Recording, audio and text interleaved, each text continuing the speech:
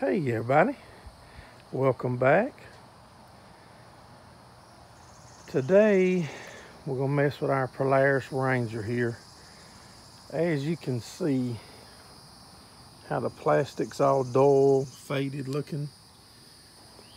I've had several people tell me that I think even Polaris and the Yamaha and a couple of them recommend putting furniture polish on it.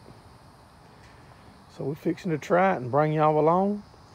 Make sure you subscribe, ring the bell where you don't miss any of the upcoming videos, whether they're mudding, dirt track racing, farming, welding, fabricating, just whatever we're getting into for today. You don't want to miss out. A lot of people are saying use Pledge. I cannot find Pledge furniture polish. I can find Behold. From what I'm seeing online, pretty much the same ingredients, so come along and let's check it out. I got the seat up where we was cleaning it yesterday.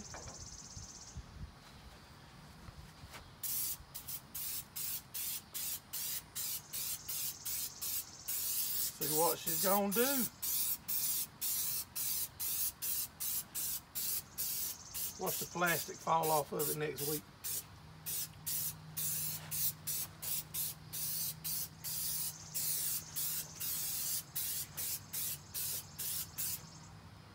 I don't know how thick you're supposed to put it or what you're supposed to do, but all I know is we doing it.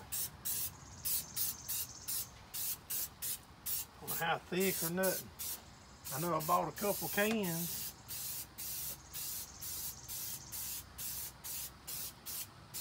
That might be slick on the floorboard.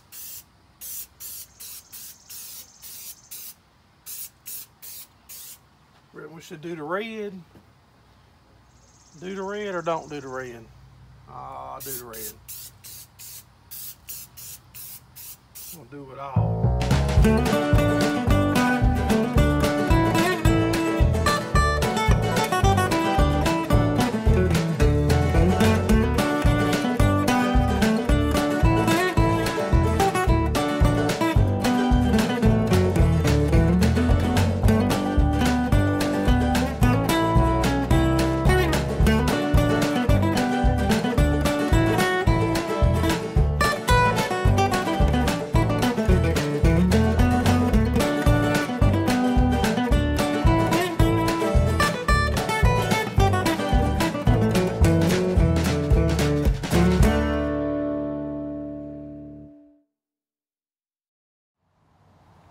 Well, what we did is, you saw me spray it.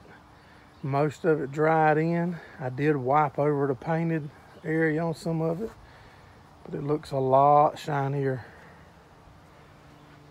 Try to do an update, let you know how long it lasts, but I probably plan on spraying it.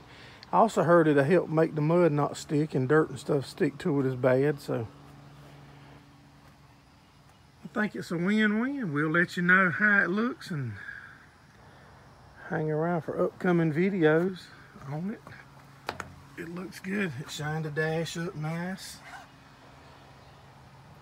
Everything looks good. I'd like to thank all of y'all for supporting us here at Gerald Farms. Thanks for watching. Have a good one.